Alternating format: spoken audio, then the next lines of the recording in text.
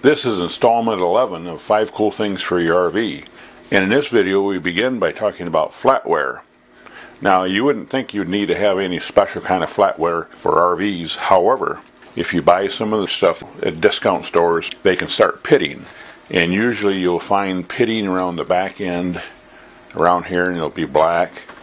Well, that's mold, and you don't want that. When you shop for flatware for your RV, make sure that it says either 304 stainless or 18/10, both of which describe the same thing, and that's food grade stainless. And 18/10 means 18% chromium, 10% nickel, which is a corrosion resistant food grade metal. And so do yourself a favor and make sure it says one or the other. Now what we're looking at here is a set that we bought 2 boats ago. So we've had this on 2 boats, and we've had it in 2 RVs. We've had it about 20 years, and it wasn't cheap. They were about $75 to buy.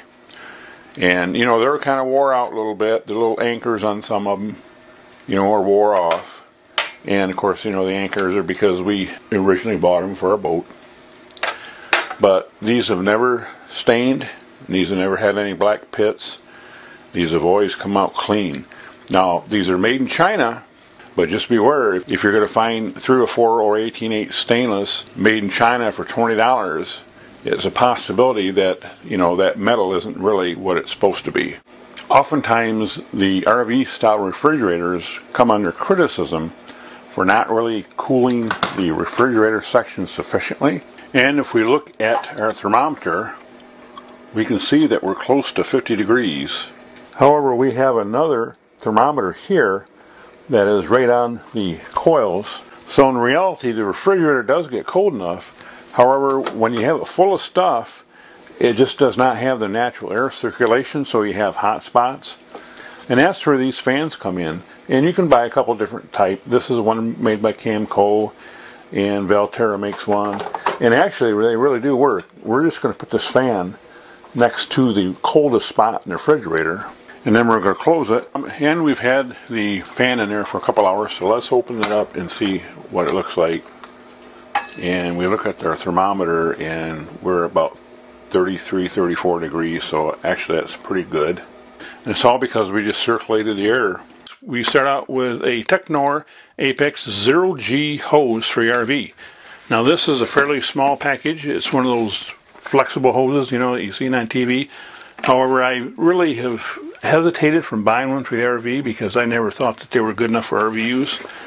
However, this one is blue. It's kind of hard to see, but it is 40% lighter weight, drinking water safe, designed for RV and marine use, manufactured with FDA materials and lead safe, and it's made by Technor, which make a lot of different types of RV hoses. So I thought, you know, this one probably will work. So we're going to take this out of the package and try it, see how it works, and I may just throw all my old hoses away. And you can kind of see here that this is a mess, and this is usually how the water hose ends up getting stored until we get home and, you know, pull it out and redo it all.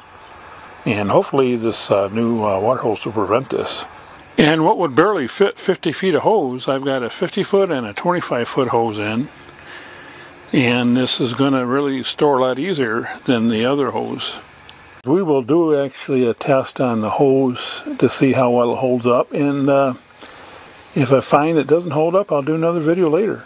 And after a few days of use, we have no leaks or anything bad to say about this water hose. Now, it is not like the ones you see on TV where it's going to shrink half length. It will collapse flat, but it really won't become much shorter. But even so, when it collapses flat, it's much easier to handle. And the fittings actually are pretty nice. Actually, I like those. And it's a blue rather than white, which is acceptable still for drinking water because a lot of the marinas have blue water hoses. We will start out by replacing the bolt here with what you can call a pad eye or lifting ring, and we're going to install it in place of the bolt. Apparently when they did the original bolt, they stripped the threads, probably because they used a, you know, pneumatic drill. So then they did another one. So I had to open that up just a little bit more, so a 1/4-inch bolt would fit through here. Put the breakaway back on, put a little drop of blue Loctite on, and just thread it on. You get a wrench in there,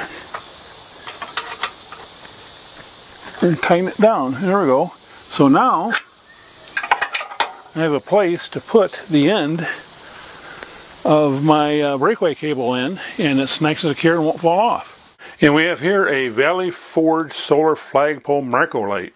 And now you may have seen a previous video where I had a light on top of my 22-foot pole.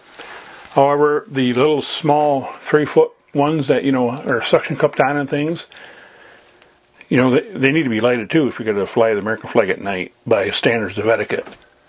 And this one does just that. And we have a solar panel and a small micro LED light, and we have a 1 1/4 inch ring and a 1 inch adapter, so this will fit the smaller flagpoles, and that's on both of these. So we're going to install this and see how it works.